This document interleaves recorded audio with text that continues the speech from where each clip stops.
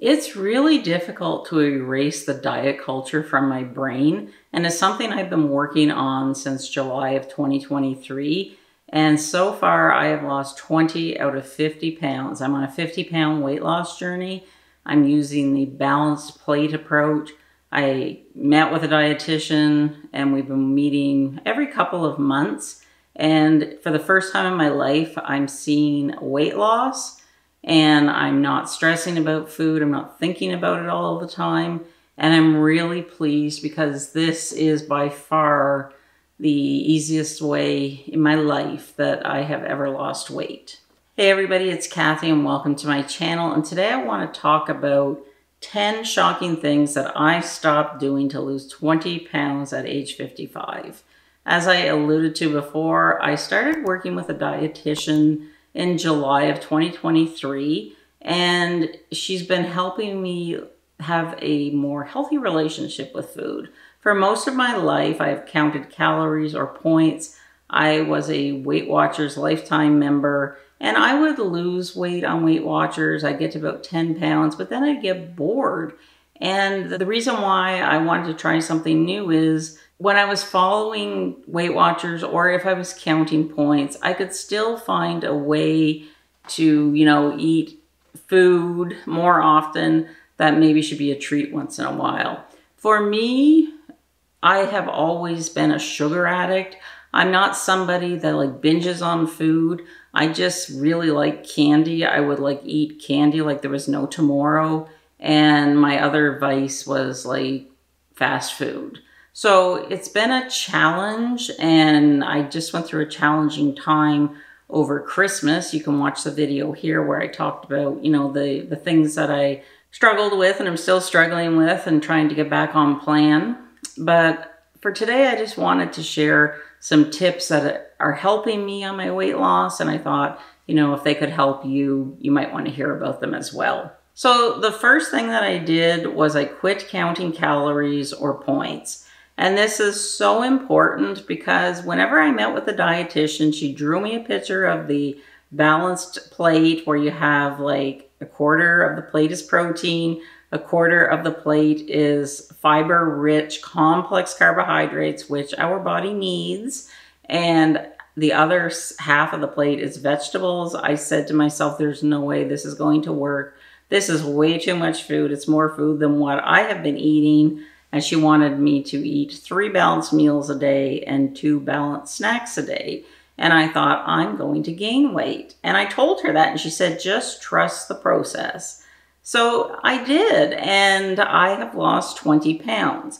Now, I haven't been diligent since about November because I have some things going on in my life that are very, very stressful at the moment. My husband is ill with a serious illness, but he's doing okay today. So, don't worry. But I just love this new way of eating. It's not even a diet. And she's helping me understand that there are other ways to know that if I'm getting healthier. For instance, I still weigh myself every day, and I do that just because I want to catch things. If I, go down a slippery slope, then I can catch it at the beginning and, go back to plan. But other things that I'm noticing is that my clothes are fitting differently. It's very important to take your measurements at least once a month because even though you might not have a great loss on the scale for the month, maybe you're down a size. And I find that, not having to obsess about food and not think about, okay, this was 8 points, so for lunch I can have 10 points. I'm not always thinking about what I'm going to eat next, and it's wonderful. It's really, really a wonderful way to lose weight. It's a healthy way to lose weight. Maybe you are doing another plan that works for you, and it's really important to work whatever plan works for you, but this is working for me, and I know a lot of you that watch me are also trying the balanced plate approach, and it's working for you, so that makes me really happy to hear. The next tip is I stopped worrying about my next meal. Whenever I don't have to, count, okay, I can have that many calories or points in the next meal, it just makes it so much easier. Yes, I should still prep ahead and think about, what I'm going to eat for the week or the next couple of days. but it's not like I have to figure out the calorie content. And for example, if I want to go out to the restaurant, it is so much easier to be able to order something this way rather than trying to figure out, well, how many calories, how many grams of fat, you know, and all those things. So it just really takes the stress and the constant worrying about what I can eat next out of the mind. And that has been so helpful, because if I'm thinking about food, then I seem to want to eat it and get hungry. And I just love this balanced way of eating. And I know that I have 2 snacks. So if I'm hungry, I can have, you know, a snack, and I'm still going to lose weight at a healthy pace. The next thing that I did was I stopped putting deadlines on my weight loss. I am somebody that is very hard on myself, and I expect like a lot from myself. So I am constantly putting deadlines. I need to lose 20 pounds this month, but that is not practical. I'm 55 years old. Yes, I might lose 5 or 10 pounds in a month, but maybe I won't, and that's okay. As long as I'm, you know, eating healthy, maybe the weight loss won't show up until the next month, because, you know, hormones and retaining water and such. And if you're working out, then you're gaining muscle. So I really stopped putting a deadline on myself. Whenever I began my journey in July, I knew I wouldn't get to 50 pounds by the end of the year, but I had hoped I'd get to 25. I got to 20, and you know what? I maintained that weight loss over the holidays. I didn't gain, I didn't lose, I maintained. And that is a huge win for me. So even though I didn't reach, you know, 25 pounds by the end of 23, I still lost 20. And that to me is success and something that I should be proud of. So don't, you know, put such defined limits on yourself that so much has to be gone by a certain day. Because I know from my experience, that's just setting me up for failure. Because if I am that rigid, thinking that, you know, I have to lose this amount of weight by this date and I don't get there, then that could, you know, just set me off, and I'm going to go to the candy store and, you know, undo all the hard work that I have worked so hard to get to where I am. So try not to put like really hard limits on your weight loss. Maybe just say, okay, I'd like to lose 5 pounds by February 10th. That's totally attainable, I think. So just start with little goals, and you know what, if you don't reach them, as long as you're trying, it will show up eventually. And especially as we're in menopause, you know, there's just so much going on with our body. I find if I don't sleep well, I'm not gonna like drink all my water maybe the next day, and that could play a role also in retaining weight, because I don't know why, but it just seems that if I don't drink my water, I seem to retain weight. Maybe it's because I'm not flushing my body out. I don't know. The next tip that I have for you is stop the negative self-talk. I am my own worst enemy. Nobody has to say anything to me. Trust me, I can beat myself up. I don't need anybody else's help. In the past, I would have beat myself up and said, oh, you didn't get to your goal of 25 pounds. Like, what's wrong with you? But then, like, now I'm saying, I lost 20 pounds, like, relax, you know, that's good. So just try and shift your mindset. Instead of always being like the negative or the aggressor in your weight loss journey, be kind to yourself. And, you know, kindness goes a long way. And I feel that whenever I speak kindly to myself, that I am more apt to follow the program and want to take better care of myself. Just try it. I know it sounds simple, it sounds weird, but it works. Trust me. Could I ask you for a favor? I'm trying to get to 100,000 subscribers before the end of June, and it would really help my channel out if you could click that subscribe button, give this video a like, and leave me a comment and let me know what types of videos you would like to see from me. Thank you so very much. I appreciate it. Another thing that has really helped me is I figured out what my vice is. And for me, it is candy. I have been a candy addict since I was a child. And that is when my sugar addiction started. Because I remember both of my parents were smokers. And when I was in grade school, they would say, here's 25 cents. Go to the corner store, get me a pack of cigarettes. And, you know, I would get 25 1-cent candies. Remember those days? Oh, I can still picture myself with a big bag of candy. And that's where I believe my sugar addiction started. I've never been an overeater. I'm not somebody to sit and eat plates and plates of food. That is not me. Honestly, I could probably go on one meal a day. I'm just not that interested in food. I could eat the same thing over and over again. I love healthy food. I love vegetables and things like that. But this is where I go wrong, is whenever I bring candy into the house. If I bring a bag of Werther's candy into the house, that bag of candy has to be gone the first day because it is calling me from the cupboard. I can be in the basement all snuggled up watching a TV show, and I can hear that candy talking to me from the kitchen. So I have to trudge upstairs and get that bag of candy. And I'll take out 3 or 4 and I'll shut the cupboard door. And the rest of the candy saying, Kathy, don't leave us here. So Kathy takes the bag of candy and she's stuffing the candy into her face while she's watching The Real Housewives. And she's not paying attention that she just ate the whole bag of candy. So that's what Kathy has done for all these years until Kathy smartened up and said in July, enough, I am done. So I don't bring the candy into the house anymore. I don't really care so much for like sweets. Can take them or leave them. But candy and drive-through, those are the 2 things that got me into this mess. And me figuring out how to deal with them is going to get me out of this mess. And I'm not perfect. I'm working on it. I still go to the drive-thru. I'm not going to ever quit going to the drive-thru because the minute that I put that restriction on myself, I'm going to be at the drive-thru every day, 3 times a day. Not really, but you know what I mean.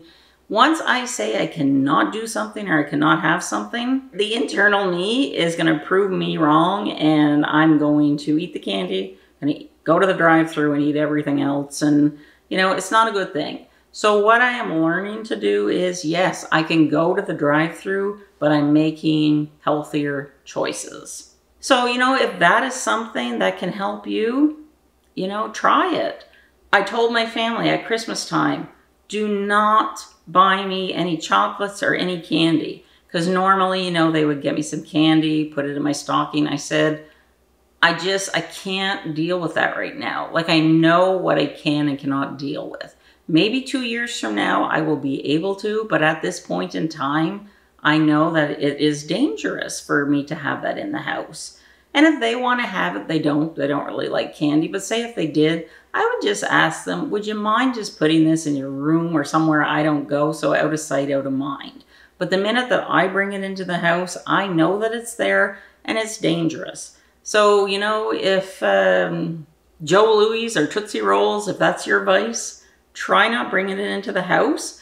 And if you get the craving, this is what helped me get over the sugar monster before Christmas. I kind of got back onto sugar a bit, so I'm dealing with that now. But I really was having headaches and withdrawal, and I wanted those Werther candies so bad. So I told that to my dietitian. So she said, well, try having like a balanced snack.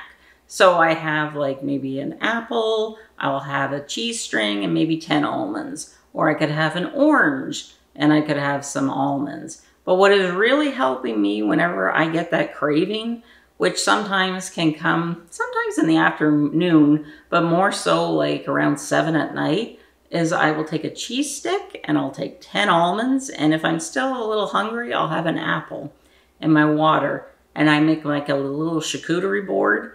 And that is what I will have around 6:30 to 7 at night. And I'm telling you, that combination works for me, and I forget about the candy altogether. So find something that works for you.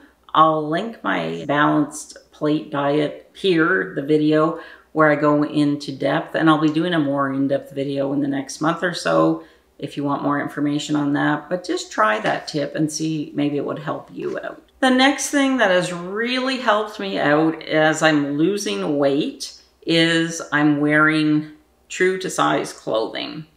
I know as somebody that carries most of her weight in the belly, I want to like cover that area up. And it seems like, oh, if I just wear like an extra large sweatshirt or whatever, that's going to hide my big belly.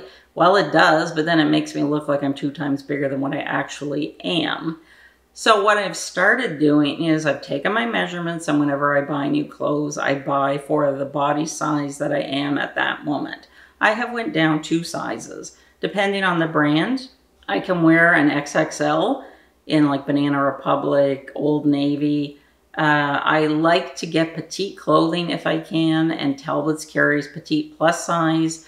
I'm still on a 2X with the Talbots just because my shoulders are very broad, but I think I could maybe go down to a 1X. And I actually placed an order where I did order one thing in a 1X. I just wanted to see like how it would fit. And especially if I'm losing weight, you know, going into spring, I want it to be able to wear it for a while. Now, if you don't want to buy new clothing, I suggest if you can sew, maybe, you know, take your clothes in a bit, cinch them in. You can also find new clothes with tags on, like on Poshmark, eBay, at your local thrift store. There are ways for you to buy nice clothing without spending, you know, the money. But I know for myself, it is so important that I wear clothing that fits the body that I have now, because up here, if I was wearing clothing that was too big, that's just going to make me feel sloppy. And whenever I feel sloppy, I don't feel like taking care of myself. Like, say every once in a while I'll have a pajama day. Like if it's snowing and blowing outside, or if I have a headache, or just, you know, I'm tired, I need a break, I'll stay in my pajamas all day. But I know those days when I stay in my pajamas, I'm going to be like a sloth. I'm not going to work out, and probably I'm not going to make the best choices when it comes to food. So I feel for myself that if I can, buy clothing that fits the body that I have now, and yeah, I may not wear it in 2 months, but I can donate it. If it's in good shape, I can, you know, resell it to recoup some money to buy new clothes. So just maybe try those tricks. I'm not saying you have to like go out and buy yourself a whole new wardrobe, but maybe just try it with 1 or 2 pieces, and you'll kind of see what I mean. Like look in the mirror with the clothing that fits your body now, put the clothing on that is too big for you, and then, you know, 9 times out of 10, I think you're gonna agree that you look better with the clothing that fits your body now. But it's just the mental boost that I feel that I get from it that is really beneficial. The next tip that I have for you is something that I really struggle with, and I made a video about my emotional eating, and I'm thinking about doing another one. And because as I'm losing the weight, I feel that I'm doing a lot of introspective work. I think that's how you say it, where I'm digging deep and I want to know why. What is it about the bag of candy that I feel the bag of candy is going to fix whatever I'm craving inside? It's not about the food. It's about an emotional need. And as I'm losing weight and the weight is shedding, I feel like things are coming up that I had buried long, long ago. I'm not going to get into details, but most of my adult life, I have been the primary caregiver of my husband. He was diagnosed with a very rare form of cancer 29 years ago, was very, very ill, had a bone marrow transplant, and just August, September of last year was diagnosed with another form of cancer that is not treatable at the moment. So it's really hard living with this dark cloud over your head all the time. And the older that I get, I'm finding it more and more difficult, because now it is starting to take a toll on me, mostly my mental health. So it's really important for me that I figure out a way to deal with my emotions, and I have to start allowing myself to feel my emotions.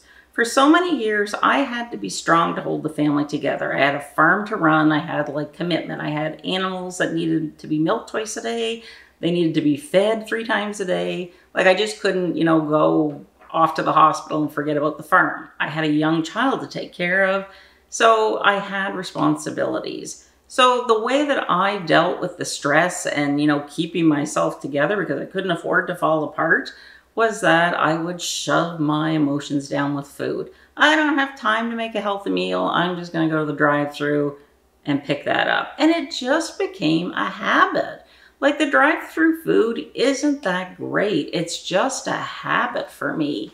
Yes, once in a while, it might be a nice treat, but it is the way that I soothed my emotions. The way that some people smoke, some people drink, some people do other things.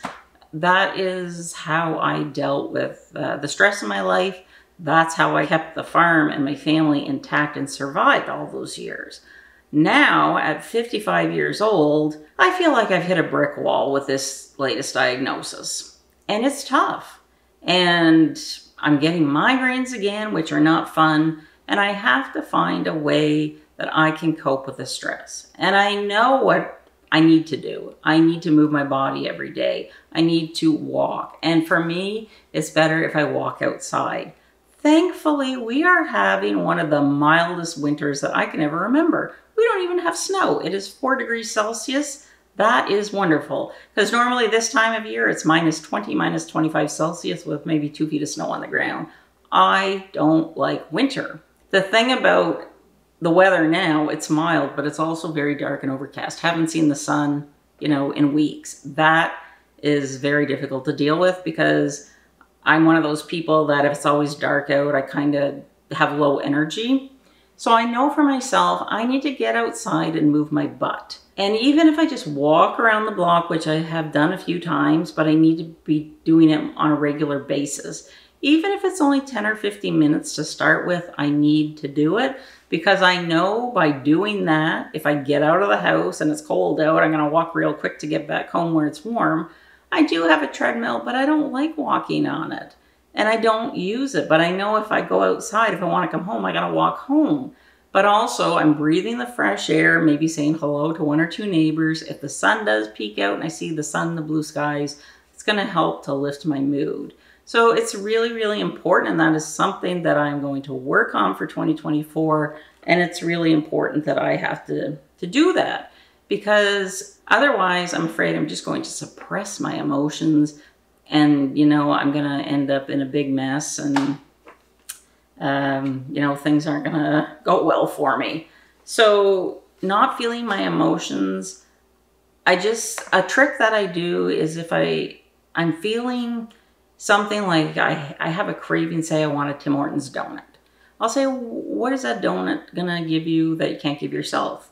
And I think about it and I'll say, I'll make you a deal. If you want that donut 24 hours from now, you can have the donut. So I said, okay. So then the next day, after 24 hours, if I think about the donut, I think I'm going to have the donut, right? But most of the time, I don't think about the donut again. So it's not about the donut. It's about whatever I'm feeling at that time that is making me feel uncomfortable. I don't want to feel that uncomfortable feeling. So I'm going to stuff a donut in my face and forget about it. But guess what? All those feelings are popping up again now. So, I'm a work in progress. I'm trying to figure out what works for me. And this is a big one, feeling my emotions. That's a big one for me that I really have to focus on this year. The next thing that I suggest is quit denying yourself treats. I know for myself, if I completely deny myself to ever have a treat, it's not going to work and it's not going to be feasible because I'm going to then start to obsess about whatever it is that I want. And I'm going to eat everything and then eventually just give in to my craving and have the treat. So I like to fall back on what I had said previously about the 24-hour rule. Now, say if we're out dining at a friend's house for dinner, if they offer dessert, I'm going to have a dessert, but I'll just have like 1 dessert, not 2 or 3 servings. So I think it's really important that you still allow yourself to have treats, but if like bringing a chocolate bar into the house is a trigger, I don't recommend bringing it in. But if you are out and somebody offers you a piece, I think that it is okay to have 1 piece because this has to be sustainable for life. And am I going to stand here today and say that never, ever, ever again will I eat candy? No, but I have to find a way right now that it can work into my weight loss journey. And hopefully, as I'm dealing with the emotions as they're coming up, in the future, I can coexist with the candy because we still have to live. You still have to enjoy your life. Otherwise, it's going to be a long, miserable life. The next tip that I have is stop caring about what other people think. And I get it, especially you know, being somebody that is on social media, I am exposing myself to the world, and there are people out there that are just plain nasty. And sometimes, you know, somebody will say something extremely rude and ignorant, and I have come to understand that it is not about me, it is about them. Now, that is easier said than done, because sometimes if you're really proud of the work you put out there, and I love like interacting with you all in the comments, and once in a while, you know, there'll be one person that's just, you know, not a regular, and they'll just say something really hateful and miserable. And my first reaction is, well, I just want to give them a piece of my mind. But then I'm like, no, that you have to be the adult here. And what does it matter what they think of me? They don't know me. They don't know how I am. They don't know what I'm feeling. So just delete it and move on. That is something that I work on in my profile life. I don't know how to say it, but in my personal life, I quit caring what other people thought of me a long time ago, because if you knew me in person, I am exactly as I am on camera. However, I take nothing from anybody. And it's not that you have to be rude, but you have to stand up for yourself, and you can be firm and assertive. And just remember that it is only you that you owe anything to. You aren't responsible for how anybody else is feeling. Trust me, been there, done that. It's really important that you are true to yourself, and you just can't let all the noise from everybody else get in your head. Just remember that you are important, you are worth the effort, and who cares what anybody else thinks. At the end of the day, all that should matter to you is a reflection looking back at you from the mirror. And if you can look in the mirror and know that you are a good, decent human being, that's all that matters. And another tip that I have, and it's something that I learned from the dietitian, and I can tell you firsthand, it does help. And it keeps me on track. And the days that I do not skip a meal or a planned snack, that I am feeling satiated and full all day, because those planned balanced snacks and meals, just to help keep the blood sugar level, it's the unplanned snacks like the 3 o'clock chocolate bar craving that gives you the spike, and then can, you know, go down the rabbit hole of making bad choices. So don't skip your meals. Find a way to get your 3 balanced meals in a day, your 2 balanced snacks. And you're going to find that you don't think about food anymore, because you don't have to worry about, you know, how many points or how many calories you can eat. But do plan ahead. If you know that you kind of maybe crave sugar like I do sometimes. So for instance, I'm getting groceries tomorrow, and I ordered some red seedless grapes. And I will have maybe 20 red seedless grapes, and then that satisfies my sugar craving. I have to do that until I know now that the sugar that I ate over the holidays is out of my body. So I'm not bringing candy into the house. I had my treat over the holidays, and let me tell you, I paid for it last night. I had to take a Tylenol. My hips, my knees, every joint in my body was throbbing. And I thought, oh my gosh, like I'm getting sick. And then I was like, no, you had 2 Reese's peanut butter cups yesterday. So then I thought, yes, that's right. Because now I am aware that if I eat sugar, I'm going to be really sore. So do I want the pain? Is it really worth 10 seconds of, you know, enjoying that sugary treat to have like 8 hours of throbbing pain all night? No. But I figured that out for myself, and that has allowed me to get to this point. So just like learning about your body, how your body reacts to different foods. I think if you start eating more vegetables, you'll notice that, you know, maybe your body is happier, maybe you're more regular, maybe you feel more energetic.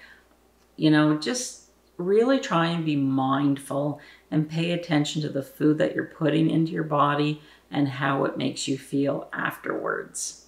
So if you haven't watched my weight loss playlist, I'll link it here. Remember, subscribe to the channel, and thank you so much for spending time with me today. I appreciate it. Have a great day. Bye.